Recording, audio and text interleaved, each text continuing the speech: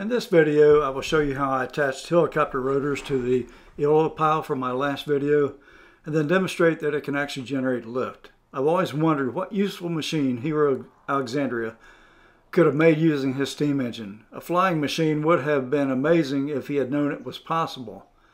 What if he did it and we simply haven't discovered it yet? Okay, this is the Aeolipile that I made with helicopter rotors attached, RC helicopter rotors. And I'm going to go into a little bit more detail here just to show you basically how I put this together. I highly encourage you to watch my last video. There will be a link at the end of this that shows you how I made this device itself, the Aeolipile. But first of all, let's point out this is on a digital top loading balance. Right now I haven't tiered it or anything, but if you push down, see it's reading 2.1 grams, which doesn't mean anything. Let's try to tare it here. Go to roughly 0. You put weight on it, so you get a positive number. This is reading in grams. If you lift weight off of it, it goes negative. A negative sign appears. That's how I can tell if I'm getting lift, because when this thing's spinning, it's losing water, but it's also generating lift by the rotors. At least that's the idea. We'll find out if it actually does that. I'd be surprised if this has the horsepower to turn this thing. But so we'll take a little closer look at this in just a second. Okay. In the original Aeolipile, my last video, I had a pop-off valve here. I took that out because this doesn't seem to build up that much pressure, but I still stay away from it because it could be dangerous. But I replaced it with a 1/4 inch brass, just MBT plug. I took that plug and I drilled a hole in it for 1/4 20 threads and had a extra stainless bolt laying around. I just cut off the head of it and tapered this just to give it a smooth surface to turn in the holder that I made here. And but this right here is a piece of paint stick. It's a large paint stirrer. Okay, I just cut a piece off of it. This is one that I started working on. Didn't work out too well, but you can see where I tried to sand off an angle of attack for the rotor pitch, and what I ended up with was about 11 to 12 degrees on the device I actually made. And I made this thing out of wood. That's it here, this gray object, and coated it with JB Weld steel just to toughen it up. That stuff really is pretty good. And then drilled some holes in it for the rotors and for this to go through and hold on there. Now, on the bottom, similar thing with a bolt. See, I just took in this case stainless, doesn't have to be, grounded off to a point for that minimizes turning resistance. And this, I just took a piece of square channel I happened to lay around. There's different ways of doing this. You can't see it very well down there, but I took a drill bit and just drilled a partial hole, which left a conical depression. That's kind of a resting spot for the bottom of that pointed bolt. And that gives it a spot to hold it with minimal turning resistance. One other thing I should mention, this is just a piece of ceramic tile I had left laying around from a floor recovering project. I used ceramic tile just with some JB Weld plastic to glue that on there. I could use any kind of glue really. But since I'm putting heat on this, I wanted something that was heat resistant. So that's the reason for that. Just a little piece of 1/8 inch brass pipe and a 2x4 to help support the top spindle. Let me point out these rotors. These are just, I believe they're fiberglass reinforced plastic RC helicopter rotors. They're 325 millimeters long. It's about a little over 12 3/4 inches. Only reason I got them, I found them on Amazon. They were the cheapest thing I could find. Just thought, well, let me just get something relatively cheap. They're about $15 or $16, something like that. And then you can see the airfoil The camber really is the same on both sides, so it's symmetrical. So the only way it's going to get any lift is if there's a pitch or a angle of attack, which you can see from the holder that I did sand that in there. It's going to be about 11 to 12 degrees.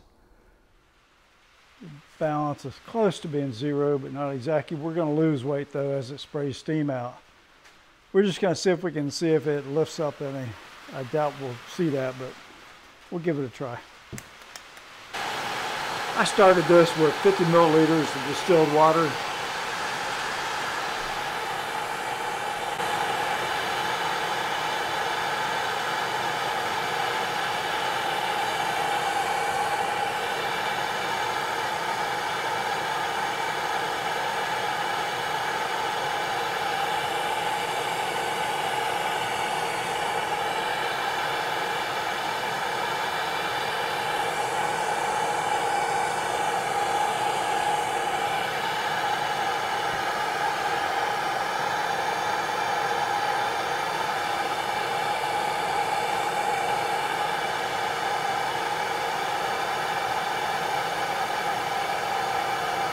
Oh, it's actually turning the rotors.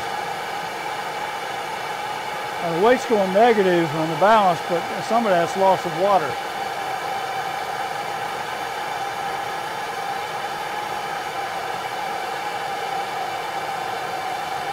Okay, now if it's true lift, that number should get a lot smaller when we stop it.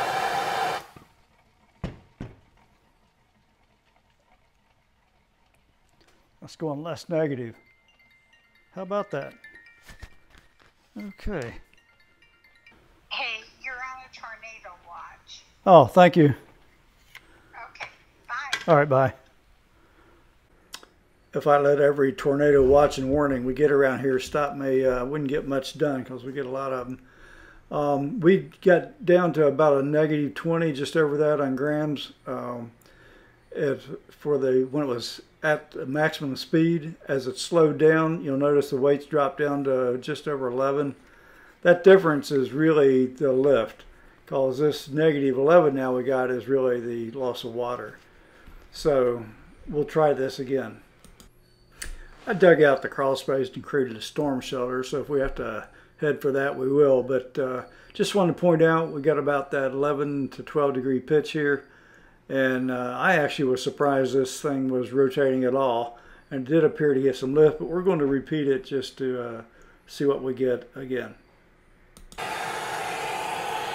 Okay, I started this with about 50 milliliters of water in the Aeolipile.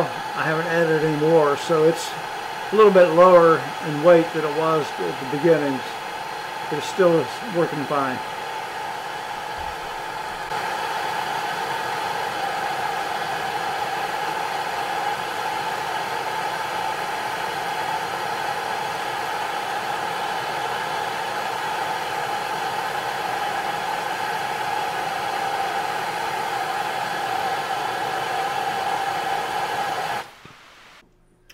We got down to about roughly a minus 27 grams.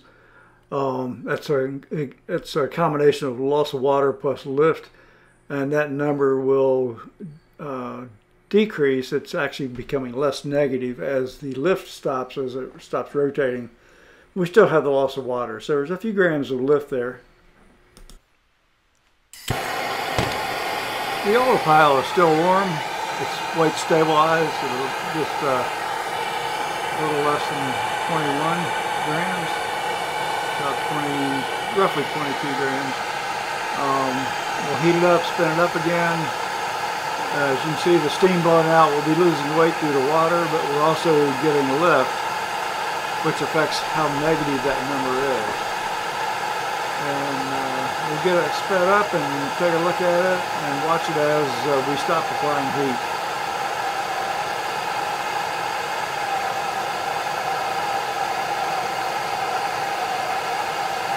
We're up to about 38, 39, 40. Okay, 40 grams, negative 40 grams of lift. It's cooling down, the water stopped. It's already becoming less negative, which means that's now the lift decreasing. No more water spraying out. If it was, it'd still be giving an even greater negative number. I'm actually extremely pleased this homemade Aeolipile could spin those helicopter rotors at all. I didn't think that it really had enough horsepower to do that. It would obviously have to be significantly optimized to spin them enough to actually fly, which this little device is a long way from that. But anyway, I thought this was very interesting. An interesting challenge would be to say, okay, how can I improve this, come up with something where it could actually get enough, you know, the 2,000 RPM or whatever it would take to actually fly. That'd be an interesting project. Okay, it's rotating pretty fast. I think it might be maxed out at about 55, 56. We're going to take the heat off. 57.8, 56.8. It's slowing down, so we're losing lift. The water loss has stopped. No question, it generates lift, which it should. Rotating helicopter rotors should generate some lift. Isn't that interesting?